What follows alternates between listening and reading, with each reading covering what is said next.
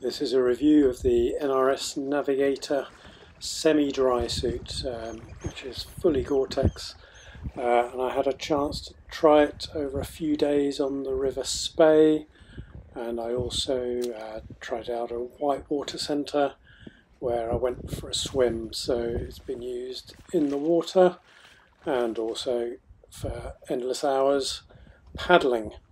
It's got latex gaskets around the wrists and neoprene overcovers and a neoprene only neck, which is why it's called a semi-dry suit. So there's no latex neck gasket.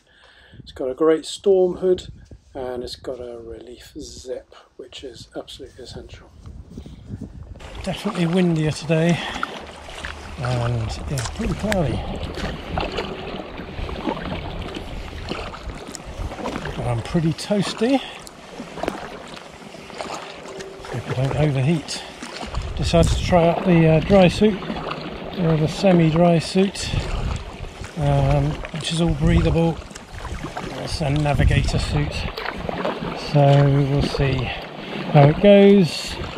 I've already had a swim in it in some white water and it seemed to do the job. That was on a separate trip.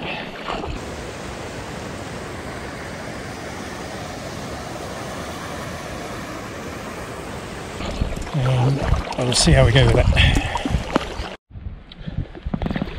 So, leaving lunch, a few drops of rain in the air and a bit of wind.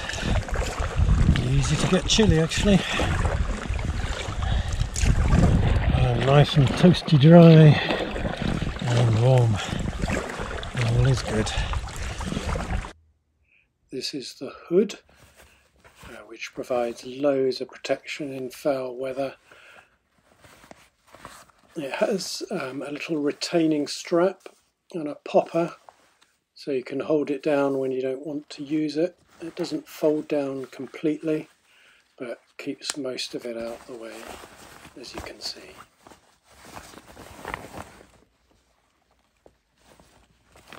And you can see the neoprene neck, so no latex gasket, but it kept all the water out for me and was really comfortable. And at the wrists you've got the outer neoprene and the latex gaskets inside, and no water got in there either. And on each arm there are these small pockets, you can put a few things in.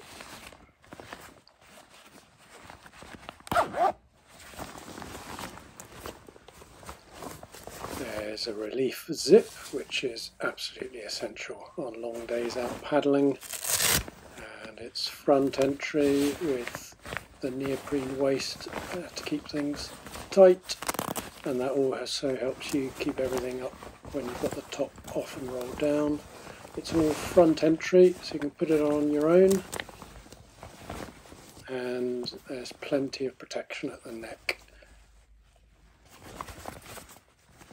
So this is really nice and snug in foul weather with a decent hood.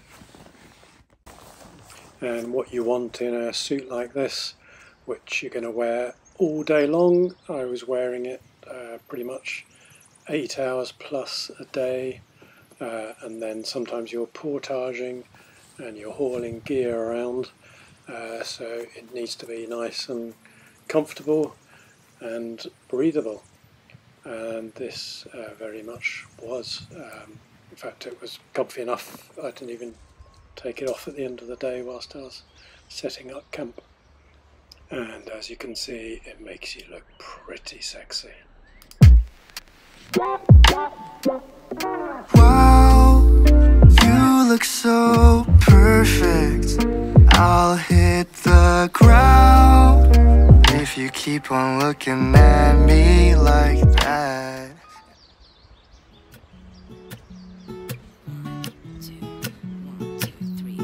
I've been feeling so small. Watch the clock ticking off the wall. But tonight I'm letting it go. Spend my coin for sure.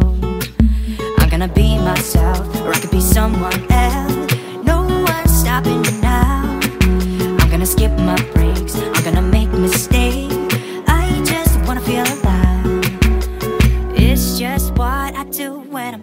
So try not to hold me down, feel alive when I'm in this. So here we go, washing machine time.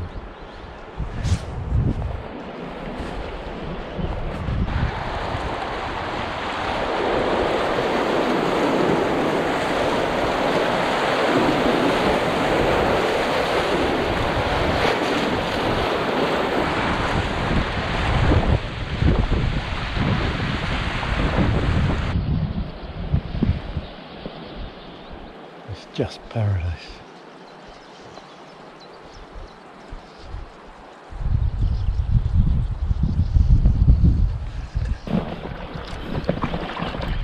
And the NRS Navigator dry suit, semi-dry suit should I say, has been really good actually. Thought it might be overkill, but as I'm doing this solo, it's all self-rescue and the water's really cold and things can go wrong very quickly.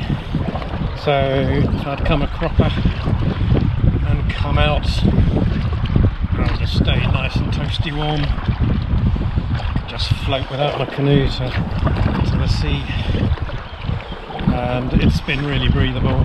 I thought nearly to put it on today, thought it would be overkill, but actually it's really good. I'm not too hot, there's quite a cool sea breeze. I think they said it was going to be about 12 to 14 degrees, but actually really comfy. And the nice thing is, I think latex around my neck all day would have been too much. The neoprene's much more comfortable, so really good. I was expecting to be sitting along here in the driving rain, and that would have been nice and dry. But it's, yeah, it worked really well. Really good. And no leaks.